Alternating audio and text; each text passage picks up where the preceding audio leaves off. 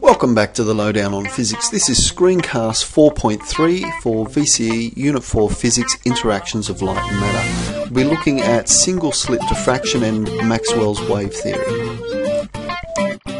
So what I would like to do this time round is look at single slit diffraction. Last time we had the double slit and Young's experiment, and we were able to explain that the diffraction and constructive and destructive interference cause that pattern. What I would like to do is look at the pattern we get from a single slit, light passing through the single slit, and explain that based on what we know. So we get a large maximum arriving in the middle, and then some alternating dark and light bands, but you can sort of see what I've tried to replicate here is a large band, and then the width of them actually decreases and the intensity sort of drops off as we get further away. So the way that we'll try and explain this is by looking at the dark bands. So what happens is that as the light heads towards the middle band, say in this instance, light, we're fitting a couple of wavelengths through, and light from say this first or the outer band and the middle band are out of phase by half a wavelength.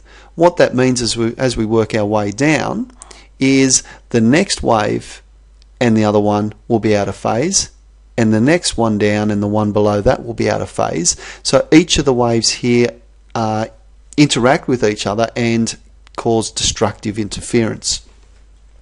And there we get that black band appearing on the screen. Now what's important for any significant diffraction to occur is that the wavelength must be proportional to the slit width. Okay, so light passing through a doorway is not going to cause diffraction where we're going to see an interference pattern. Okay, so we need a very narrow slit width that's somewhere down in a similar region to that of the wavelength. So to observe diffraction, we're only going to see it when we have the right conditions. So what we want is a point source. We want that point source to produce monochromatic light, so we've got the one wavelength, and it needs to pass through a very small aperture. So that is the gap between the slit itself. Diffraction gratings are something that they use, and it's a small piece of glass or plastic, it has stacks of slits, and what it does is it produces basically rainbow patterns as the light passes through it. So it looks something like that. You sort of got your light, we've got the slit here to kind of create more like a point source passing through the diffraction grating, and we get this constructive destructive interference patterns. Here we've got at the center that complete constructive interference. So at this point on the journey, we've gone from thinking light's acting like particles to now saying, yeah, look, light's definitely showing properties of waves. It's behaving as though it's a wave. And the next major step came from Maxwell. So 1864, he came up with this suggestion that light was actually made up of these alternating or electrical and magnetic fields that are operating perpendicular to each other. So a self-propagating is the key word there.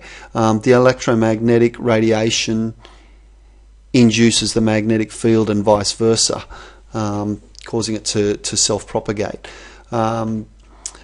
Really, the meaning of all of that's not super important for your exam. It's just the concept that, hey, we've now got this new theory that helps back up this wave model of light. Now, basically, that's what I was just saying, that it sort of induces itself and back. The big thing about this theory was that it provided a theoretical value for the speed of light. And more so, they predicted other forms of electromagnetic radiation existed other than light that they were unaware of. So the predictions came, the discoveries came later to then validate the predictions that he made. Okay, so that's it for looking at light as a wave. Next screencast, we start moving into some more interesting properties of light that contradict what these evidences have shown us about light.